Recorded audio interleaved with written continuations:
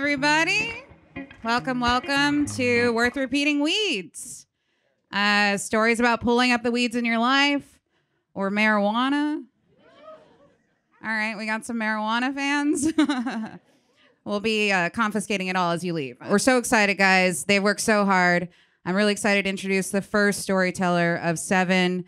That's going to be Natasha Gonzales, guys. She's here to describe a time when it seemed like she was pulling up weed after weed to reach her goals.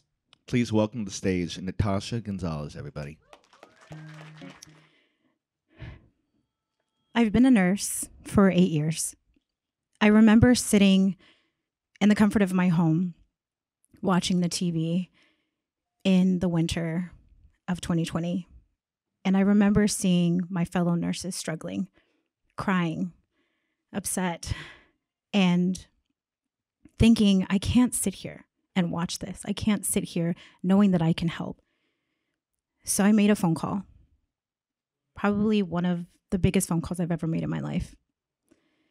And the day after Easter, I was in New York City. I remember being in the hospital on the unit, working 15-hour days, 7 days a week, covered in PPE, sweating like I've never sweated in my life, and not being able to see anybody other than the eyes. There was nothing distinctive about who anybody was. There was no colored uniforms. There was no badges. It was just everyone covered in head-to-toe PPE. And I remember standing there and having this moment of just confusion and thinking, what am I doing? And the charge nurse saying, Natasha, go take a break. You need a break. And I remember going downstairs, sitting in the atrium of this hospital with this cup of coffee in my hand. I didn't even have the energy to drink it. I cried into it. And I thought, this is definitely a low. Wondering, what am I doing? Feeling helpless, hopeless. And looking around and thinking, I can't be the only one. And looking into everybody's eyes around me, realizing I wasn't the only one.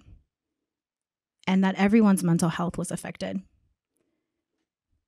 I'd always wanted to pursue my doctorate degree. And in that moment, that solidified that I didn't want to be an acute care nurse practitioner. I wanted to be a psychiatric mental health nurse practitioner because I wasn't the only one being affected mentally. And I knew that so many people around me were, and they would need help. So I applied to a local graduate program. I remember being in my hotel weeks into my assignment with my friends who had become family at that point. And I got an email. Congratulations, you've been accepted into your Doctorate of Nursing Practice program. And I cried happy tears because who wouldn't? This was my dream, and I was going to be able to help people.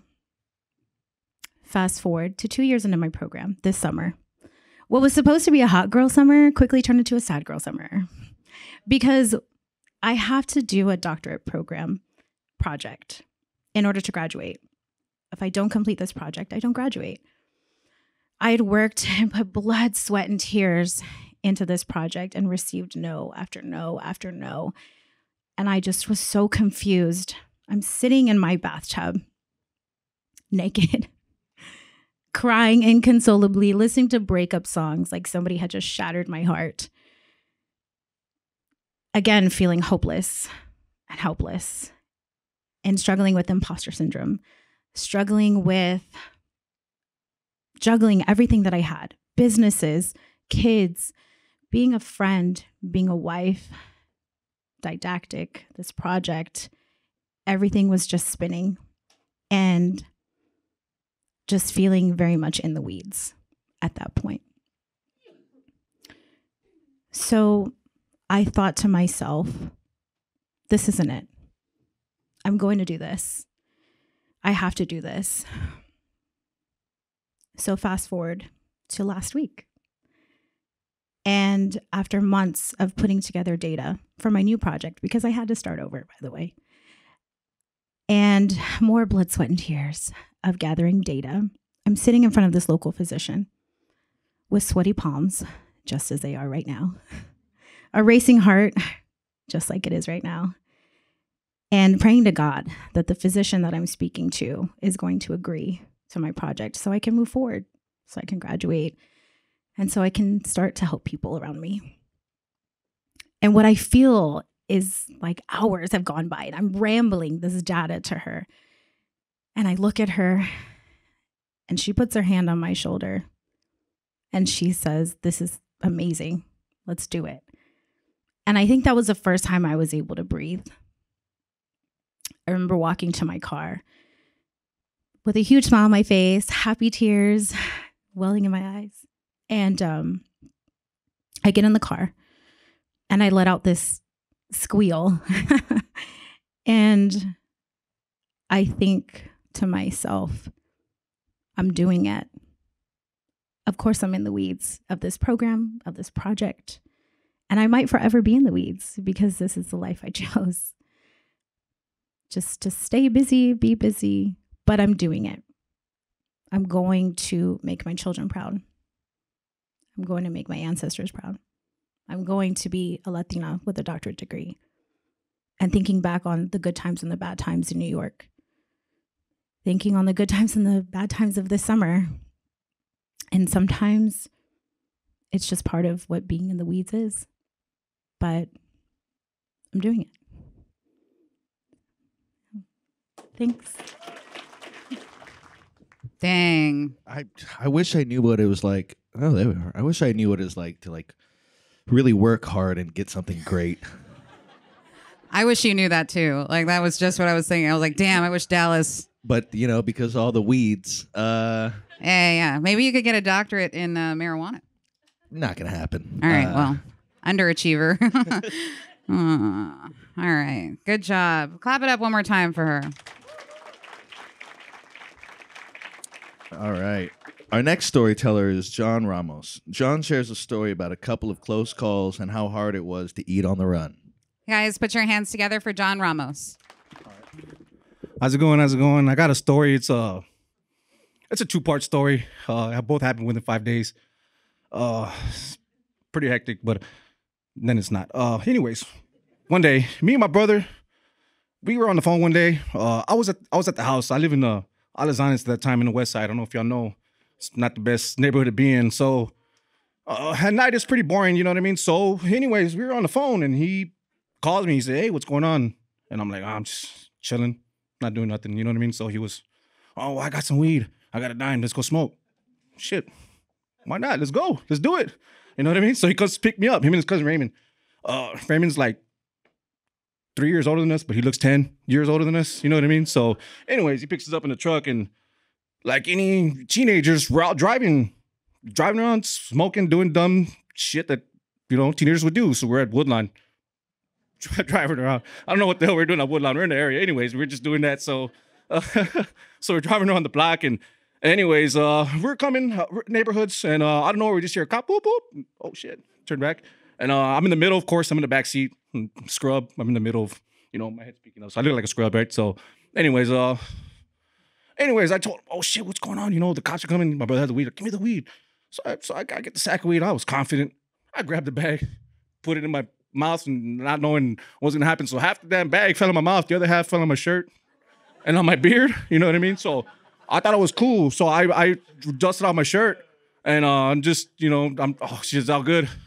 Shit, not knowing that after a few seconds, the weed started drying my mouth. It's just drier than a Popeye's biscuit. You ever had a Popeye's biscuit? It's horrible. So I'm there. I feel like an idiot.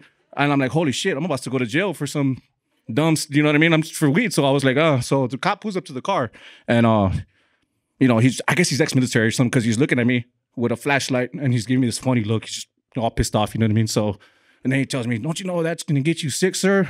I'm just you know what I mean? And then, so he's like, "Get out the car." So I get out the car and makes me spit it out. So I spit it out, you know what I mean? He's like, "Stomp on it and stomp on it." And I was like, "Yeah, I'm going to jail." And this guy, typical traffic stop. He's asking questions. He's like, "Man, you're a dumbass." And you're an idiot. What are you doing here? You know what I mean? And then he starts going through my pockets and he's asking for a form of identification, which happens to be my school ID. So, and he was like, oh, you know, and so he had a field day. He was like, this guy's a college student. He was like, I'm about to take this guy to jail and ruin his life. So I thought he was gonna ruin my life. And anyways, he's calling me an idiot, calling me a dumbass at least 50 times. Asking why I was chilling with my brother. Everybody was a dumbass that day. My brother's his cousin. And so anyways, he's telling me stuff and he turned me around. So I figured, oh, he's gonna arrest me. So I start going to the cop car. I'm walking and he pulls me by the handcuffs. You know, if you ever get yanked by handcuffs or any teeth, it hurts. You know what I mean? So you're like, oh shit. So I stopped and he starts uncuffing me. So I'm like, oh, I guess he's taking me without cuffs. And turns around. He's like, hey, dumbass. Here's your school ID. Take your school ID. Leave. Don't come back. So okay, we get in the car and we split. We're driving this time.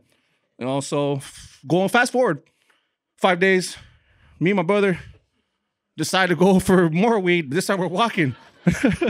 The first time was $10. So this time was $20. So just imagine half and half. It was a little bit more. So me and him had enough for our own Popeye's biscuit. You know what I mean? So we're walking. And turns out we're in the middle of the damn Anazanas again, you know what I mean? So we're in the damn park. I don't know why the hell we're in the park, you know, two grown-ass men in the park. So anyways, cop pulls us over and yeah, so he pulls us over and one cop, you know what I mean? And then I don't know where 3 cops come and then by the time you know it, there's 6 cops there and we're like, holy shit, they're gonna beat us up. You know what I mean? And well, they didn't beat us up, but the cop has my brother in the back seat and you know, I thought he was going to jail. He's looking at me. He looks like a puppy in the backseat. I thought he was going to, you know what I mean? He's all, and I was like, man, shit, dude. And so, anyways, we're there. Cops are messing with us, asking us questions. Another cop comes up to us and he says, man, we're going to make y'all a deal. So I'm going to split this bag in half. If you eat half and you eat half, since y'all love to eat weed, I'll let y'all go. So me and my brother look at each other. We're like, holy shit, you know what I mean? and I shit you not, we're like that. Oh, okay, yeah, you know what I mean? And so, anyways, like the cop's about to tear it in half, and then I don't know where another cop comes, and he says words out of his mouth. He's like, "Don't y'all do that dumb shit," and he's like, "Y'all know better than that, and this and that." And he starts going off on the cops. Me and Mike were like looking at each other. It's my brother Mike in the front, but yeah. So, anyways, we're looking at each other. Why sit down? Anyways, we're looking at each other, and we just, you know what I mean? We're like, holy shit, we're gonna, you know what I mean? What the hell's going on? And then the cop tells us, y'all are both lucky. There's a bomb threat at the magistrate. He's like, well, lock y'all's asses up. And I was, bro, no, you're lucky it's a bomb threat. But anyways, like a lot of people like to take this as funny and stuff like that. But I took it another way. What if the stakes were different? What if me and my brother had drugs on us? What if our skin color was different? The consequences would have been different. Just anything. And with everything going on in the world today, it felt good knowing that there was one cop there wanting to step in and change the dynamic of the situation and kind of get us out of there and let us go, along with the first 2 cops. So I guess, like I said, the first half it's funny. Second half tells a different story. Changed the whole dynamic of everything. And I guess, like I said, man, it gives us another opportunity to keep going. And shit, me and my brother didn't have to eat a damn quote unquote Popeye's biscuit, so we would have been there looking stupid at each other. So that's pretty much what it is. I mean, it was a scary day that day at that moment because, you know, when you think about, you know, you're just funny now because, you know, you're just like, holy man, what could have happened? But I mean, when you're really looking back at it now, it's crazy. So that's when we were driving. So a third time we decided to fly, but nah, it's not it. But what's funny is I also have a brother, and we used to smoke, and I always tell my brother Mike, and I was like, damn, dude, can you imagine if we had my brother Kevin with us? We would have been it would have been worse. So my brother Kevin, he used to smoke weed, and for some reason, he looked stupid, and his hair would stick up like alfalfa, and he was Mexican, so I mean, should we call him Alfada or something like that? You know what I mean? But that's pretty much what it is. I'm just glad we went with him because he, like I said, he looked stupid. He would have definitely gave us away, especially with his hair sticking up like he was Alfalfa or something like that. But y'all have a good one.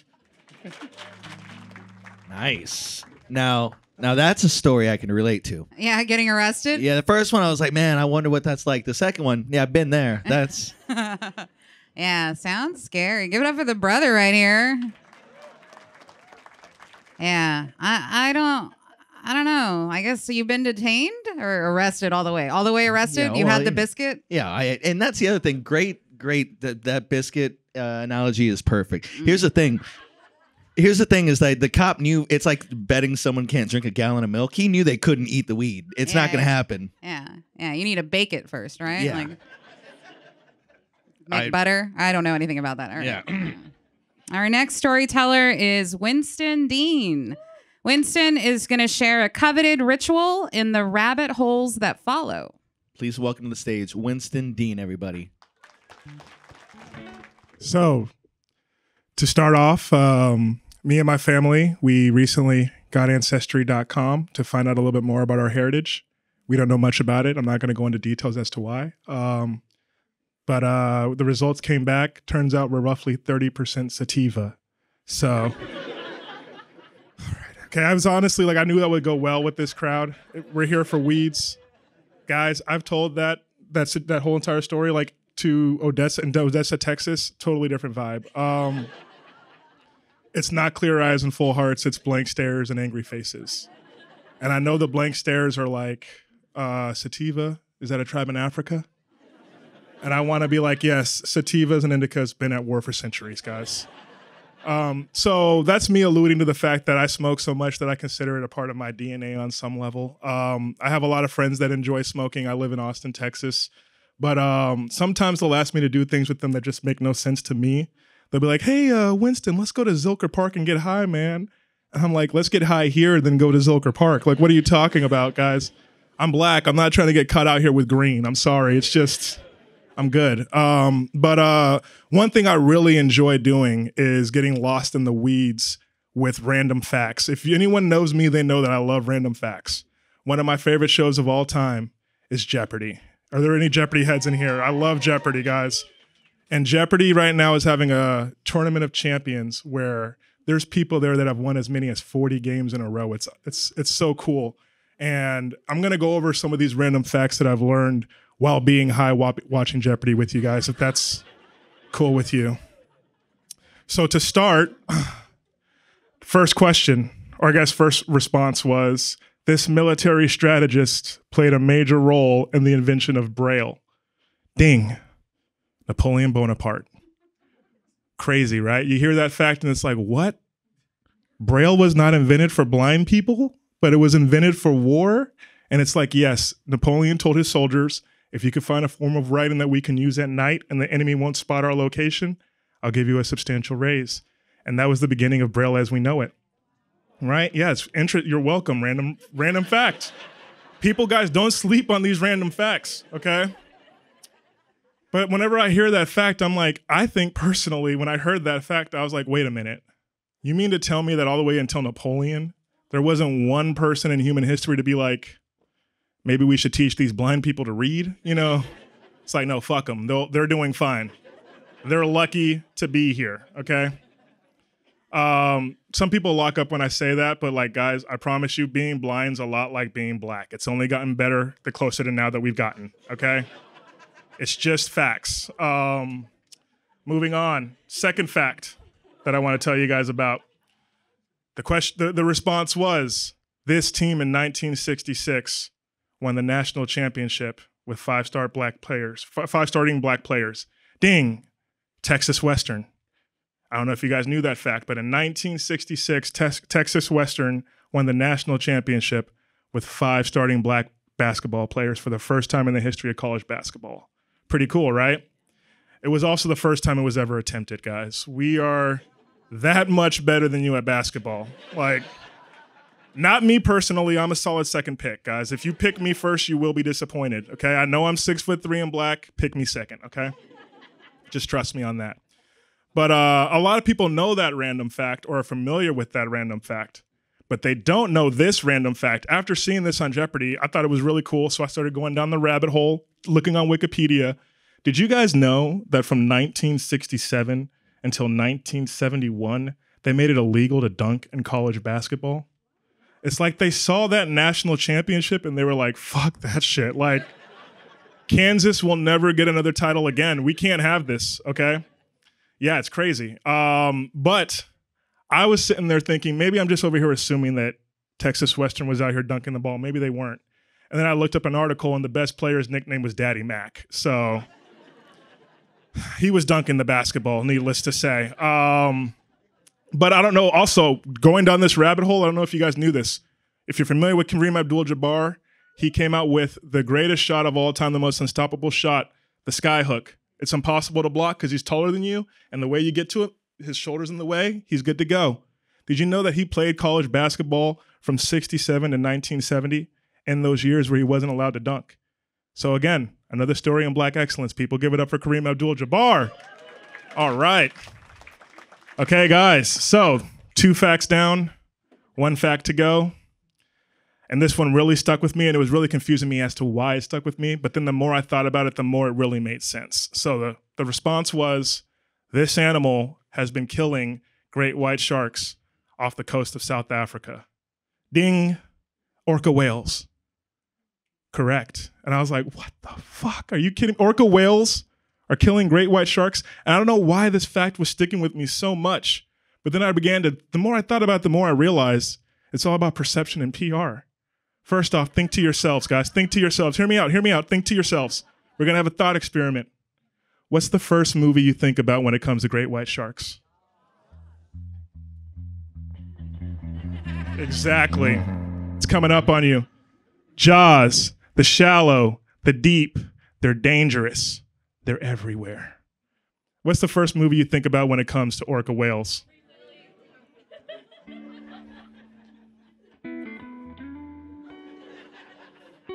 Look, people, all I'm saying is these orca whales, I had to look further. So I look into an article.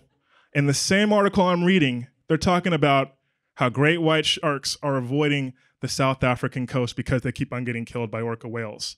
So first off, dangerous, the deep, the shallow, Jaws. What does that sound like description-wise to you? Super predator, right? And who was described like that in the 1990s? Us. Black men, all right? Now, hear me out. Same article, like I said, they're avoiding the coast. What does that also sound like to you? At least to me, sounds like black mothers telling their black kids, don't go over there. There's a lot of cops over there, okay? And if I were to ask you to think for just a quick second, out of any fish in the ocean, which one looks the most like a cop? Let's be honest. Okay? I'm pretty sure, I can't prove it, but I'm pretty sure orca whales would say some shit like, these colors don't swim, okay? I can't prove it, but I know it, okay? So just, don't ever assume anything just off of the first impression, okay, guys? And next time you're in Austin, if you want to hang out and you want to smoke, we're going to do it at my place, okay? And we're going to watch Jeopardy. Y'all have been great. Thank you. I think we needed to be high to follow that. Yeah. I feel like I learned a lot of things. I know, right? I want to play Jeopardy now. Yeah, I've actually been high enough to go down that same killer whale rabbit hole. Same thing with racism? Yes, exactly. No, wow. you know guys how must have been smoking the same stuff. Yeah, they only eat the livers of the great whites and then they let them die. Oh, whiskey drinkers sounds like. Yeah, it's pretty cool. Jeopardy. Our next storyteller is Mariana C. de Leon Ovalle. Sorry. Yeah, I almost got it right. Mariana shares a story about how the love of the devil's lettuce became God's salad. Please welcome Mariana. Right. Okay, so who here has been high at church? There we go. Who here has been high at church while sitting on a giant pair of lips? Hold on. Let me explain. So 3 years ago, I decided to visit Denver for the first time ever. My husband and I went together. And we decided, obviously, we were going to do something weed related. When in Rome, obviously. That's one of the big reasons we went. And so I go on to my420tours.com. I really recommend that website, by the way. They really take care of you. Trust me. Anyway, so I go on there and I'm trying to pick an experience. I only have one weekend. And I see that they offer an experience of a psychedelic laser experience at the International House of Cannabis. And I'd never heard of it before. And so I said, fuck it, of course. We signed up for that. And the really awesome thing about this is that you actually can't. So you can't smoke in public places over there. And my 420 Tours is aware of this. So they pick you up in a party bus. They take you to a dispensary. You get what you need. And then you get on the party bus and make your way to the church. And that's what we did. And so once I'm on the bus, I am sitting next to this Italian man from Chicago who looked a lot like Joe Pesci. This couple from Houston. And they're telling me about how they love visiting for the fact that they get to just enjoy this. And I wasn't expecting to bond so much, but I mean, I don't know what else I was expecting. So 2 pre-rolls in, we are pulling into this neighborhood. And just picture, this is a church that was built in the early 1900s, a Lutheran church. And now it is this very special place. And you can't really tell from the outside until you get closer. And you see the lights, coming through like the windows, or at least that's what I saw. And the windows had this like psychedelic art on it. Now that I did not imagine because I went back and checked. It's there. And so I was like, oh my God, this is going to be a perfect place. We go in there and the first thing that I see is a sign that says, smoke weed every day on top of the piano. And I was like, okay.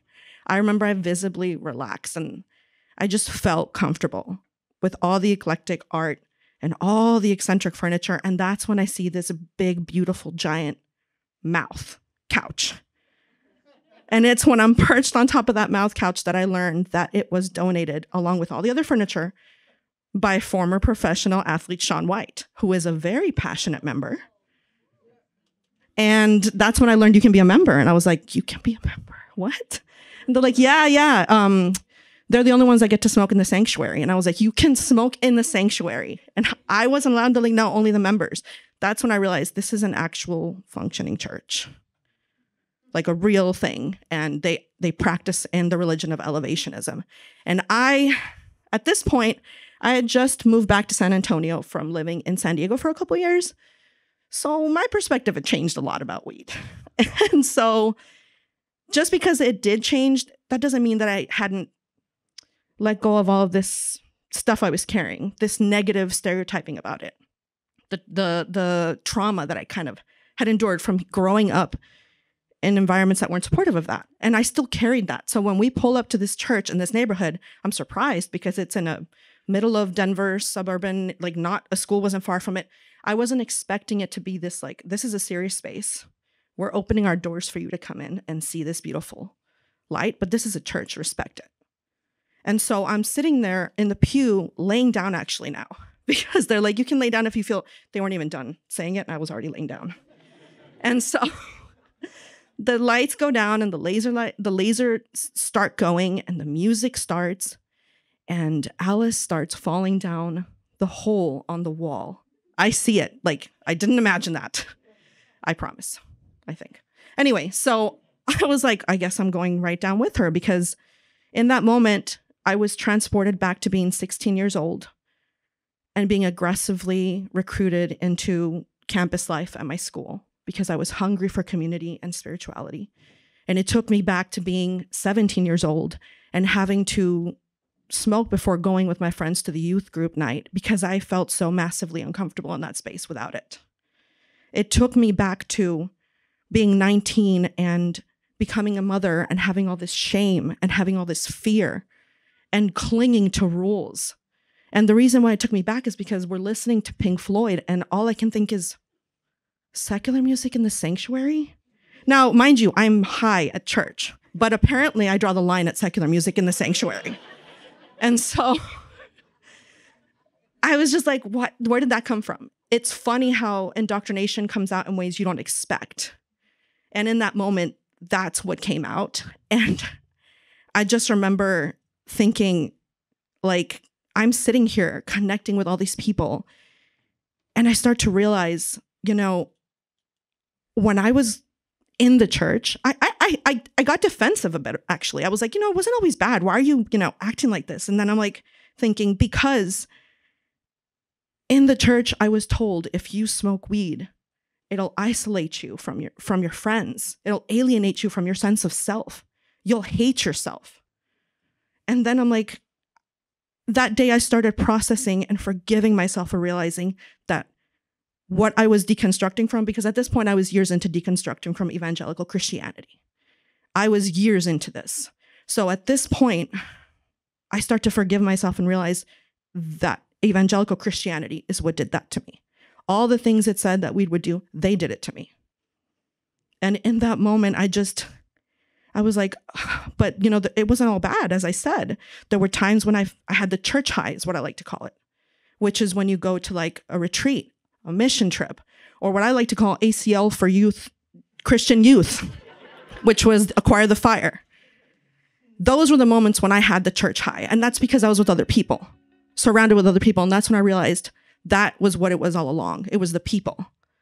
The people were what made me connected. And then I realized that there is no one answer.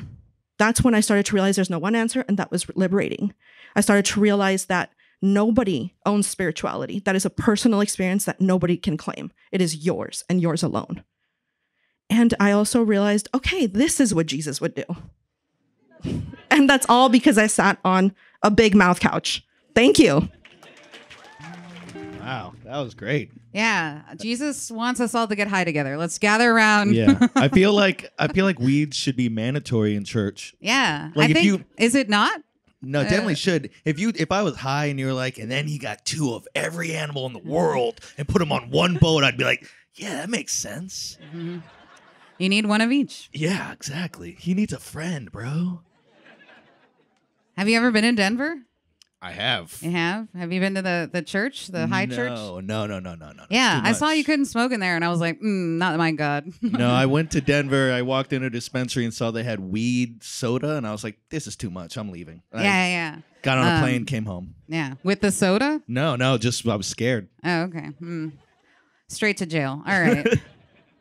Oh, that was the first half of our show. Give it up for all the storytellers. Let's see. Our next storyteller is Elizabeth Sosa Bailey.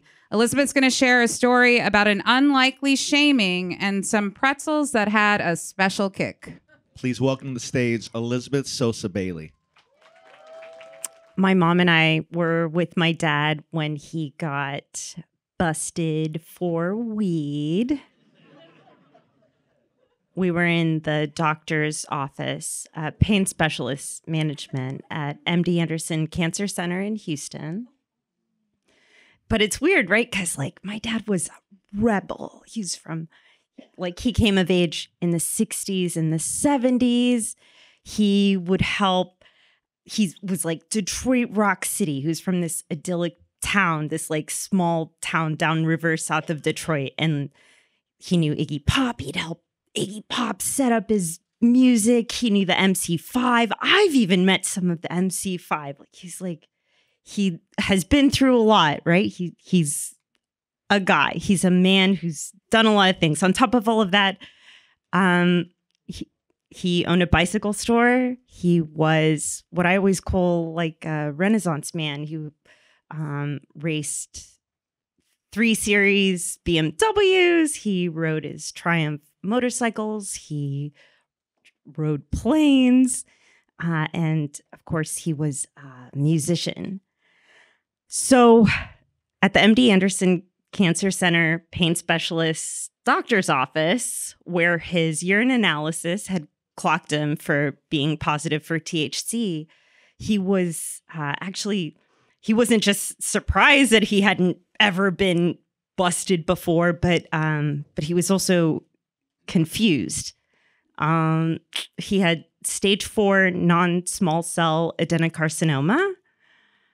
And also, as that was happening, he had a blood clot that had dislodged in his left shoulder that gave his left hand flesh necrosis, which is basically looks like frostbite. It's gangrene. So stage 4 cancer, you know, but the thing was his body was already trying to go. I can't imagine the kind of pain that he would have been in at that time. And to be given the kind of shaming, embarrassment for maybe having THC was just wild to me. But of course, I said, very defensive as usual, CBD's legal and, you know, there could be traces of THC. There may have been some other things. Later, I'd remind him, you know, I thought you liked those capsules, the capsules that Danny made you from California. I was moving back from California. I brought back suitcases full of edibles and shit. There's like there were these mustard pretzels that he really liked, and I was like, I thought you did okay with the indica tea, but when you do have that far of a progressed cancer, you know, I mean, the metastasis is in your brain, so that confusion was genuine. The conversations that we would have to have after about where it was coming from. The thing was, when you're that sick or when you're in that much pain, I know we're in the state of Texas, and we were in 2018. But the thing that bothers me the most isn't just that he didn't have this opportunity to maybe find some relief after that, because of course, MD Anderson Cancer Center would rather give you morphine and tramadol than let you try some holistic thing or whatever weed could be. On top of him not finding that relief, it also kind of cut out this opportunity for he and I to be able to bond. Perhaps I was not the best teenager or whatever. Everyone can relate, some of y'all. Public radio audiences, whatever, who knows. I was always struggling with this, like, am I cool enough for my dad? And not just that, like, the things that he taught me, like integrity and being responsible. Like, I had a really good job in California. I was a marketing director of a historic theater, much like the Aztec or the Majestic here. I was doing really well. I didn't want to leave. I didn't want to come back home. I was sad about it. And then, of course, there's guilt about being sad. And in the end, I wish that I didn't hold that resentment. But I think that it's okay to be sad and just still think of the powerful, wonderful man that he was. Like my parents and I couldn't go anywhere without running into one of his clients or a friend or something like that. And so that's the kind of thing that I've inherited usually. And that's where I'm at. It's been just over 3 years since we lost my dad, and I accept that that is how we try and help people, even if there's going to be something that kind of gets in the way.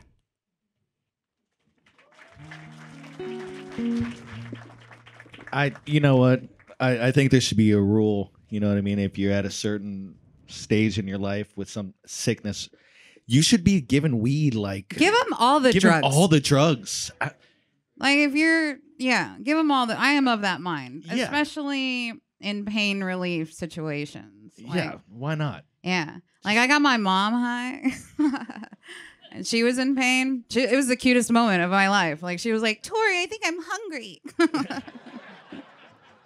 Yeah. And she ate a lot. I mean, yeah, no. My mom was going through pain. It was a divorce, but I still got her high and she felt better. That counts. That counts. I think that's when you need that soda. Yeah. Ooh. Yeah. It's a little. Okay, never mind. We'll talk about recipes. If there was red wine infused weed, isn't there? Let's make it. All right. Business venture. Our next storyteller is Paige Pratt. Paige shares a time when a brownie went too far and how there were worse things than getting caught red-handed. Guys, put your hands together for Paige.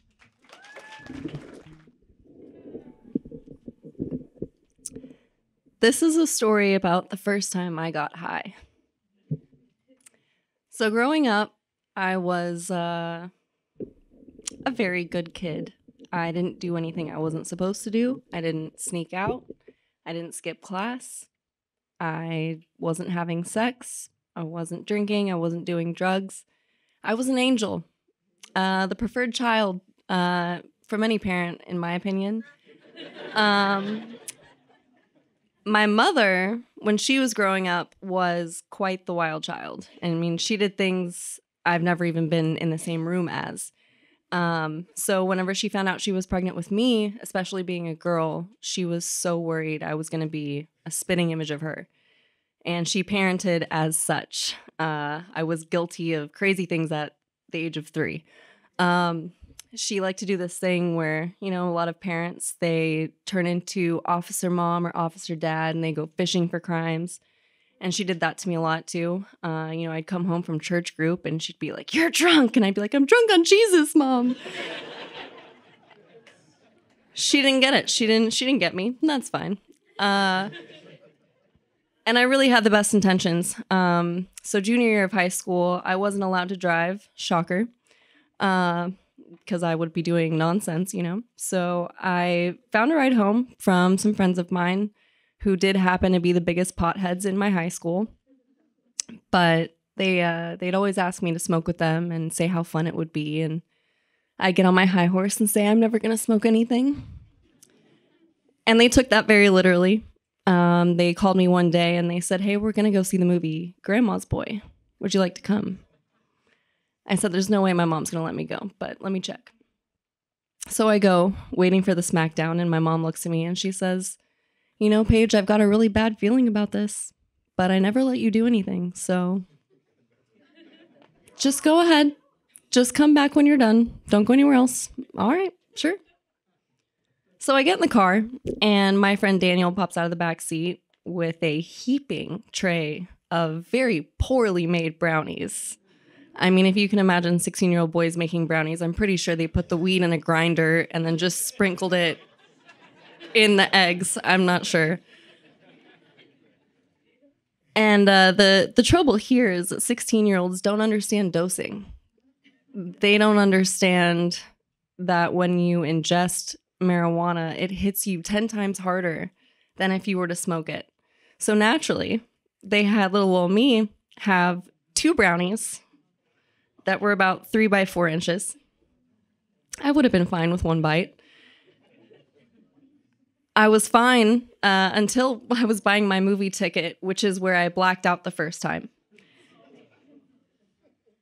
When I came to, it was about an hour later, and I had none of my senses. I heard the ocean, just waves going, and I found out it was actually people laughing. And then my vision came back and I saw the screen and I saw the movie playing, but I couldn't understand what they were saying. I really had no idea what was going on. I had no grip of reality. And I don't know how I made it home. All I was thinking was, there's no way I'm going to survive being high. And even if I do, the death of me will be my mother. So I somehow made it home.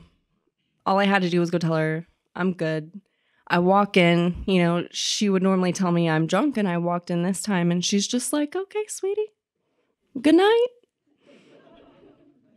So I, went back to my room In my victory of beating weed and my mom, I, for some reason, took a nude slumber. The only reason I remember that or is notable is because the next morning I woke up at about 5 a.m. and felt a little queasy. And, sometimes you feel sick and you just got to go get it out. So I was on my way to the bathroom. I did not make it.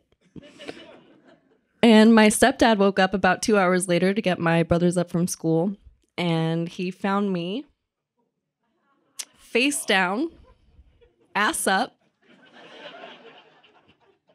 out of it. And he says my name a couple times, and I stand up, give him a good head nod, and just take a leisurely stroll back to my room. He runs back to my mom screaming, "Wake up, your daughter's on drugs!" Which you think she'd be fine with, but apparently she's the only one who's allowed to accuse me of being on drugs, so now she's screaming at him. In the middle of her defending my honor, they hear the sound of 120 pounds hitting the floor across the house. I'm out again. This time I wake up about 20 minutes later. My mom's next to me. She's crying. I won't wake up. She gets me dressed, takes me to the emergency room. On the way there, she's calling everyone she's ever met in her entire life.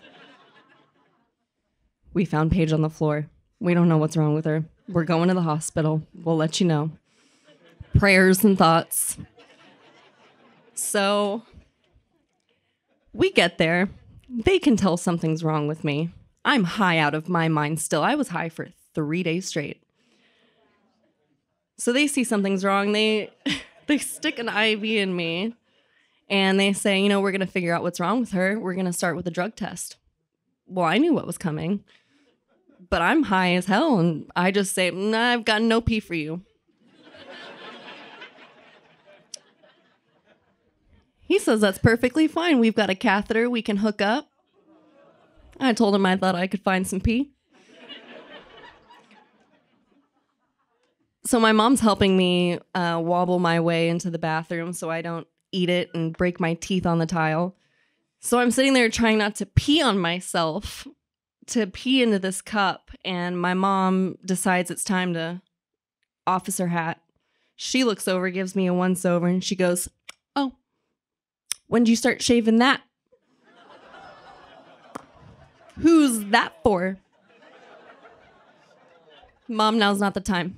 Not the time. One crime at a time.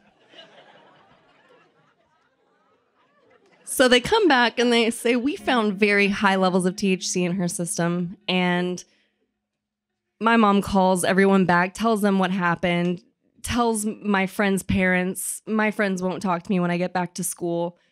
It's first period on Friday because I was high all week. Couldn't go to school. I finally get back to school. It's first period, and I tell everyone, "Oh man, I got really high. I went to the hospital." It spread like wildfire, and by the time I had gotten to 8th period, no one had any idea that I had gotten high nor gone to the hospital. They just knew my stepdad saw me naked. And as I was trying to find a lesson in all of this to relay in this story, I was thinking, well, what is the difference here? The next time I tried drugs, I was 23. And when I told my mom about that one, she looked at me and she said, "I know I should be disappointed, but can you get me some?" So my moral of the story is, do the drugs your parents like, and they can't get mad at you. Thank you. Yeah. Paige's mom's party. She does. Ew. No, whoa. You made that weird. I wasn't gonna make that. She was the only one that was naked yeah. in the story. Yeah, all right. yeah. That is that is a weird move to be like, I need no clothes. Yeah. She got high and she was like, "I'm gonna shed my earthly spirit." Wow, we've come to the last storyteller. Are you guys sad? Okay, well, settle down. The headliner. Our last storyteller of the evening is Joshua Cabaza. Josh is going to share a story about the importance of wait time when making, yet again, an entire sheet of brownies. Please welcome to the stage Joshua Cabaza, everybody. I quit smoking weed I still eat it. But the reason I quit smoking is the tolerance. Because you can smoke joint after joint after joint, and you're going to plateau. You're only going to get so high. But when you eat a heroic amount of marijuana, God tells you how high you get. God's just like, higher, higher.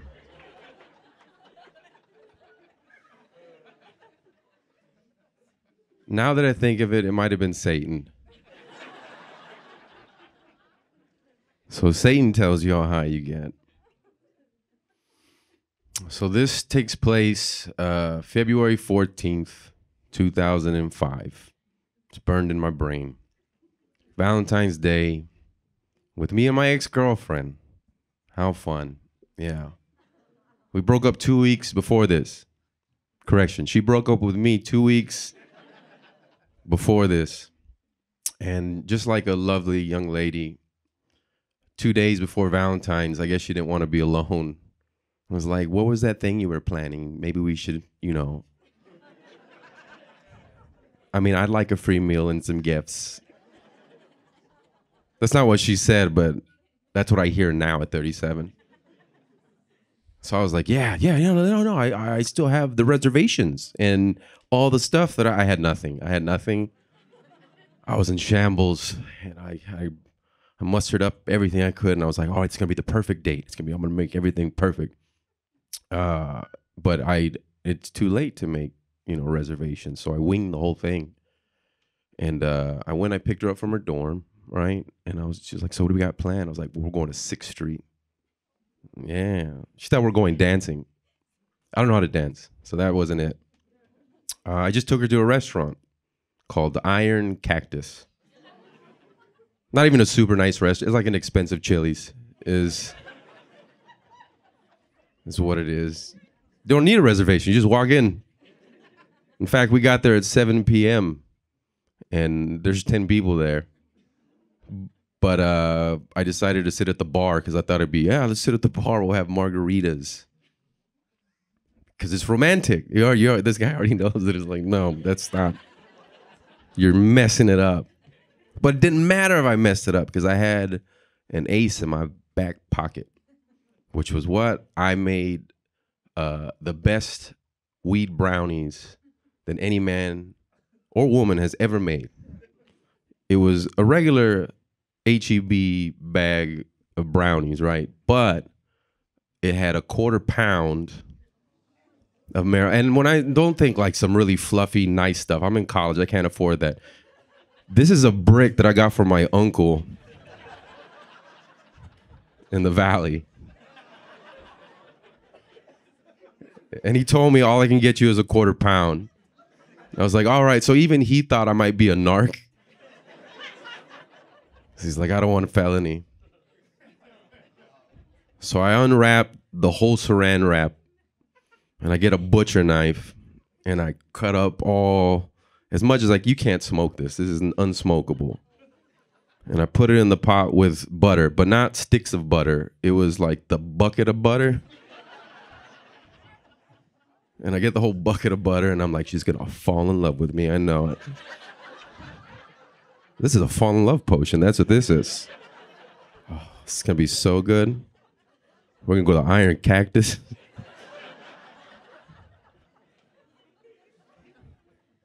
So the date's going horrible. But I don't care because I tell her, I'm like, you ready for your big surprise? And she's like, finally. I was like, all right, well, we got to go back to San Marcos. Because we went to school at Texas State. And she's like, why? I was like, because it's at my apartment. And she's like, ugh. Because she's automatically assuming it's either drugs or sex. It was both. I wanted to give her drugs and then have sex. We were both going to be on drugs, just so everybody's clear. We're talking about I don't know why I put my hands up too. Like, hey, I promise I'm a good person. And my roommates and my friends had seen me make the brownies, and I know they wanted some, but I told them, I was like, you gotta wait. You can't. She has to have the first one because I'm a gentleman. So we get back to Comanche Hill. We're on the 3rd floor, and we go all the way up and open the door, and there's a big blue couch that I have, a sectional, and there's 8 dudes sitting on it. And she walks in, and they go, "Happy Valentine's!" She's like, "And we go and we sit down. She's like, "What's the surprise?" And I take it out. I was like, "It's brownies." She's like, "Oh my, really? That's your surprise?" I was like, "But it's weed brownies. I know you like weed." And she's like, "Give me the brownie. Just give me the brownie." So we all sit. We eat a brownie. We'll watch a classic, Waiting, with Ryan Reynolds. Young Ryan Reynolds. Beautiful man. And I can tell she's not having a good time because she still has her purse.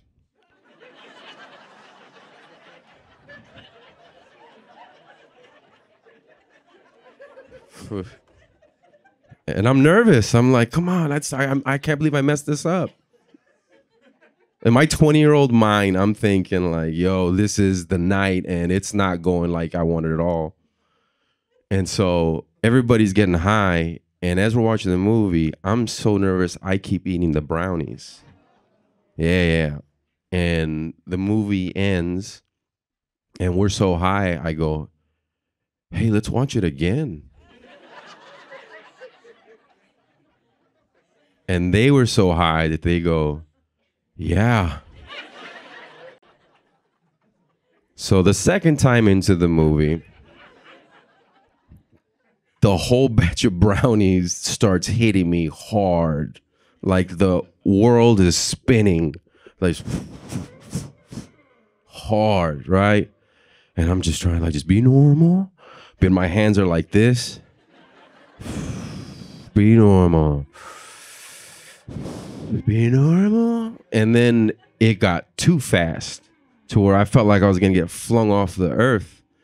But I remember seeing this thing with these jet pilots. They put them in a centrifuge and then they check the G-force on them, right? And the way they would breathe would.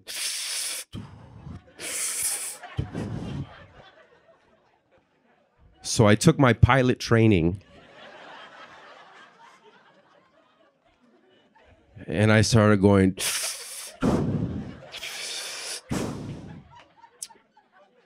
Now all the other 9 people sitting on the same couch have only had one, so they all look at me like, what is wrong with him? And I can't control it. And my thought process is like, I'm just too high up. I need to get to lower altitude. That's what it is. Just going to get to lower altitude. So I worm my way off the couch and I go to the ground, the carpet, just dirty college carpet. And I'm on the just, and they're staring at me like, what is wrong with him? And then I just start, and I couldn't handle it no more. And so I start telling them, get her out of here. Get her out of here.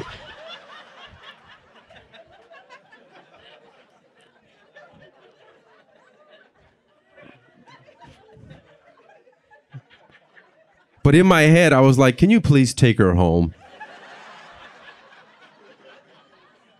I'm having a time right now. Now, my friend Bibles is a lightweight. And so when he saw that, he told me he thought I was turning into a monster. So he tells her, like, no, we got to get out of here now. Let's go. We got to go. Get your purse. It's already on. Great. Let's go. So they leave. My friends leave. They take her home. My roommates are super high. They go back to their rooms. They leave me on the floor as I'm shivering. And I'm like, be the pilot, be the pilot. And I start crawling, right, to my room. And I get in bed and I start wrapping myself in my comforter, right? And it's one of those, the Valley, the sheets, the big old, the San Marcos. Well, I got mine in the Valley, but yeah, they're from San Marcos. I got you. And I wrap myself in it, but I wrap myself too tight. And I start having a panic attack to the point where I pass out. I'm out for 14 hours. And I wake up the next day. missed all my classes, and I'm still high, like unbelievably high. And I look at my phone and it's text message, but it's blurry. And I was like, I can't do that right now. I can't do that right now. And I put it down. I'm high a whole other day after that. So we're talking, I calculate it was 36 hours total of being, which is not fun, which will definitely ruin your tolerance. Once I came down, not the next day, but the day after, I went to her dorm and I was going to apologize. And I knock, and another dude answers the door. And all I said to him was like, that's about right. That's about right. And I walked off, and I learned a great lesson. And I quit weed for a year. It was just a year I quit weed. I smoke weed now. But I'm an adult, and my tolerance even back out. So I'm good. Anyway, I hope she's miserable.